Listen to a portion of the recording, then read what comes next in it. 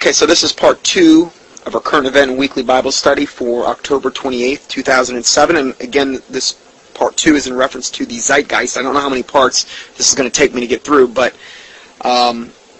where we had left off, we're going to continue in regard to this film. The film next then states that a star in the east announced the birth of Jesus Christ. Announced his birth, and that 3 kings came to bring gifts to the Savior. Okay, no, I'm sorry. This is in reference to Horus. This is what they're saying was Horus's life. Okay, in other words, what they're trying to do is say that all the accounts about Jesus Christ, all they were repackaged Horus teachings. Okay, which again, we're going to debunk this. It's easily debunked. But the film, the Zeitgeist, states that a star in the east announced Horus's birth and that 3 kings came to bring gifts to the, quote, Savior. However, when stories detailing the birth of Horus are examined, there is no star or 3 kings who come to visit him. Trying to link this to Christianity fails in any event, as the account of Christ's birth in Matthew has magi, or wise men, not kings, coming to Jesus with their actual number not being stated. Finally, the movie calls Horus a savior. There are no descriptions of Horus being a savior to anyone or serving in that capacity at all, even in paganism. This is an important point. The movie takes the extreme, unsubstantiated liberty in the quick and subtle uses of Christian words and phrases that in no way accurately describe the actual pagan god or attribute being discussed. And again, they couldn't even get their paganism right in this movie. This is seen again in the statements made of Horus being baptized and starting a ministry. The only accounts remotely related to Horus and water are stories told about Osiris, his father, who is sometimes combined in ancient accounts with Horus to form one individual whose body was cut up into 14 pieces by his enemies Set, scattered throughout the earth. Isis then supposedly found each body part, except the phallus, and became the lord of the underworld. Oh, that story really parallels Jesus. Yeah, right. I mean, give me a break. Depending on which account is read, because there's other versions of this account, none of them come close to the account of Jesus Christ, though. In any event, stating that Horus was baptized is simply playing fast and loose with Christian terminology. In addition, Horus had no ministry.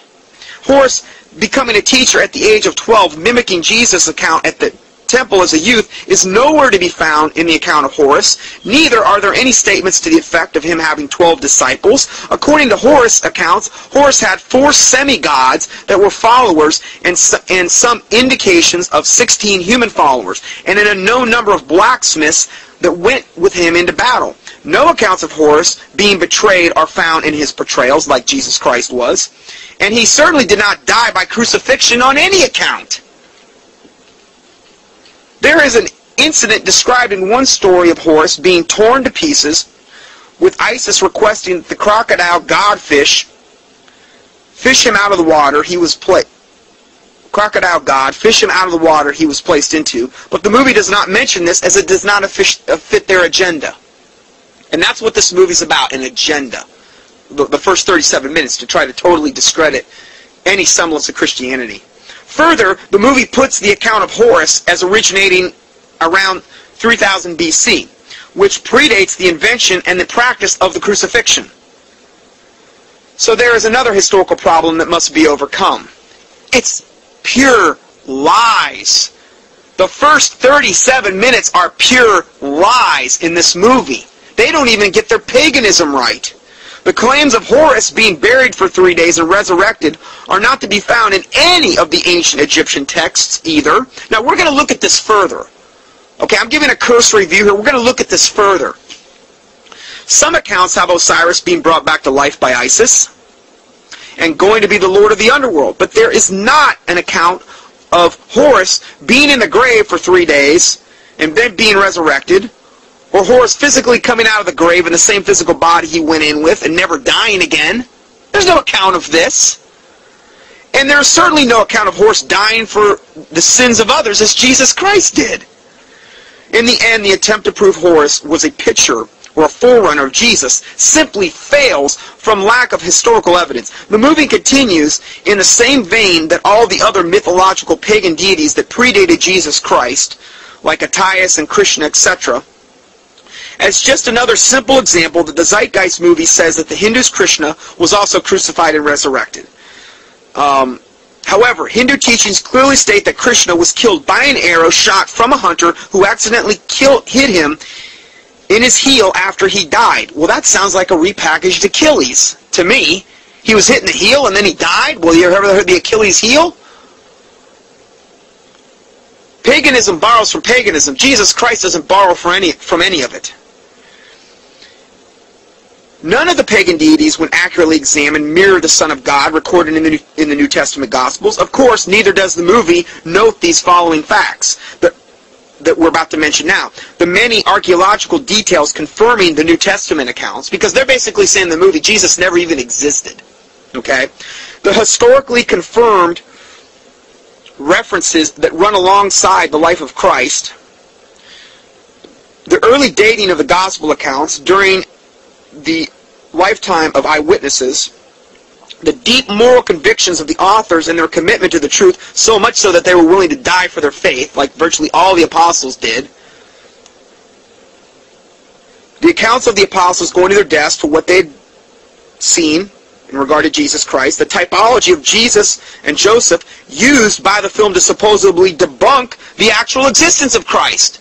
Now, this I thought was really amazing when they started using Joseph and saying that Jesus Christ just copycatted Joseph. Joseph was a type of Christ. This is a way that actually Scripture was confirmed. There's many types of Christ in the Old Testament that shed light and point to Jesus Christ the Savior. But that doesn't discredit Christ. That confirms Christ. But this movie had the audacity to basically act like, oh no, this just proves that it's all false. Like the Bible says, woe to them that call evil good and good evil. Their logic is so flawed. And again, we're going to go into all this further.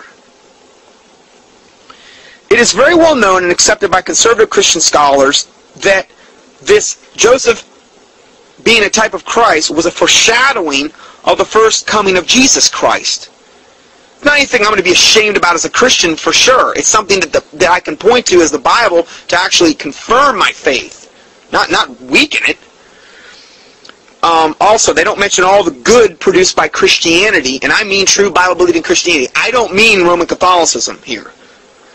There's a book written by a guy named Alvin Schmidt it's called How Christianity Changed the World by Dr. Alvin Schmidt that they reference here.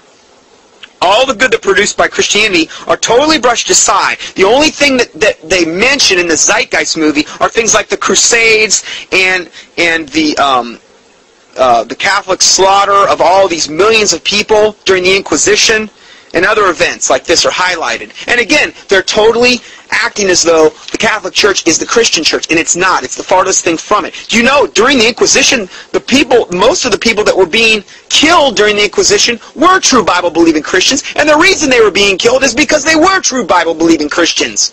See, there's a whole different line of Christians that were, again, the narrow path. There's few that be that find it, but there's a whole other line of Christians that came up from Antioch, where they were first called Christians, in Acts, that were the true born-again Christians. The Waldensians, the Lombards, the Anabaptists, these type of people. This is where I trace my lineage to. Okay, as far as looking back. There's a really good book written by a guy named Dr. Phil Stringer. It's called The Faithful Baptist Witness. Now, I don't believe it's so much as a matter of a Baptist issue. Okay, at all. But the book does a very good job of documenting this separate line of people that came up. And you realize if you call yourself a Protestant, that means that you're basically saying that I came out of the Catholic Church, because Protestants came out of the Protestant Reformation. They were protesting what was going on in the Catholic Church. Ultimately, and firstly through Martin Luther, with the 95 Thesis thing nailed on the church door. Okay, that was how that all started. I don't associate myself with that. Okay, I don't. But most denominations in today's day and age that are call themselves Christian associate themselves with it. Call themselves Protestants. I don't call myself that. I call myself a Bible-believing Christian. Okay, born-again Bible-believing Christian. I don't put a denominational label on it. So, if we go further, in debunking this movie, this